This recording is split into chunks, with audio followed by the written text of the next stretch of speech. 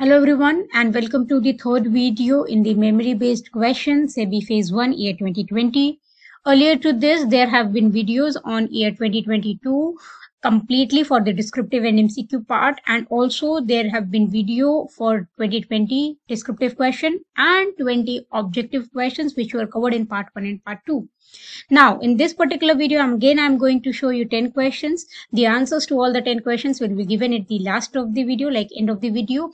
There you have to check wherever you went right and wherever you went wrong. So you have to grab a pen and paper, mark your answer, and at the end you have to evaluate your attempt. Get yourself a +1 when it's a correct attempt and get yourself a -0.25 if it is not.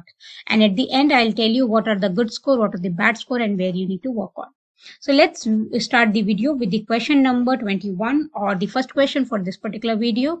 This particular question is related to the B+ trees in the DBMS, and you just have to identify the correct statement that will justify the B+ tree. If you need to pause the video to attempt the question, you can do that thing at any point of time and can resume whenever you are done with that question.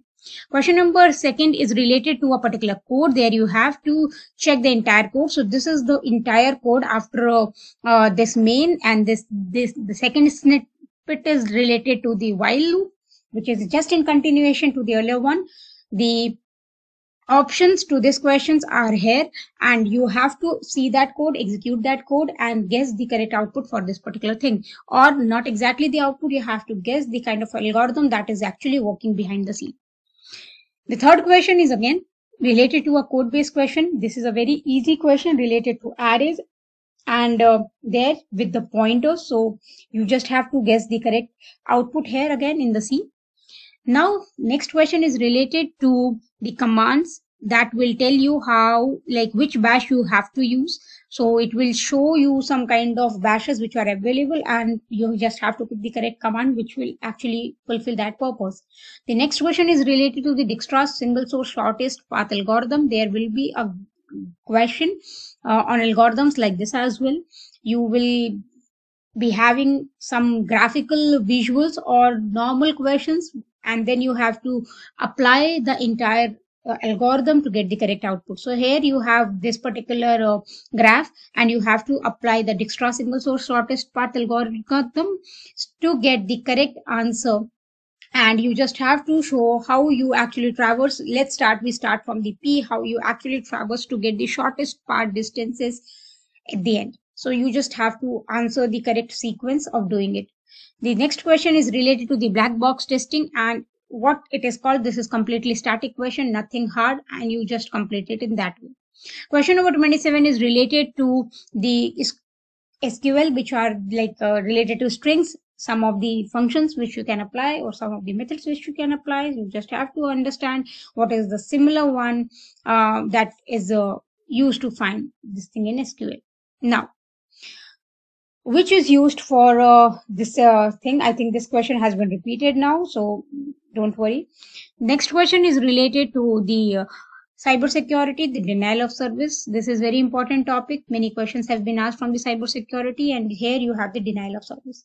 The next question is related to a command where you are going to open a file in C and read. When I say open a file in C, it means the C directory, not the language. How to read it, then what kind of command you are going to use in Python. That particular question is there. Now, I hope you have attempted all the questions. Now it's time to reveal the answers. So these are the answers for all the 10 questions for this particular video. Just mark yourself honestly, give yourself the honest marks. If you are getting anything between 1 to 5, it is very bad marks. You have to buck up very soon, because it is not the thing that will help you to grab the competition. If you're getting anything between 6 and 7, it is just a mediocre thing, like an average score. You need to do at least some effort to get in the range of 8 or 9. Okay, if you're anywhere between 8 to 10, just see where you went wrong, and then if you need to brush up the old concepts, just need to see what are the areas where you need to work on. Okay, otherwise 8 to 10 score is very good score.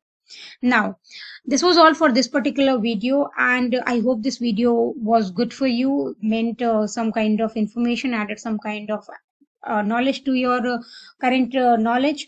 And if you like this video, do hit the like button, subscribe the channel and hit the bell icon so that you never miss any kind of video from our side whenever we are going to bring any video related to your preparation. You can prepare 50% faster with iExamB by checking out our courses at www.iexamb.com. Don't forget to check out the course of the SEBI for comprehensive course.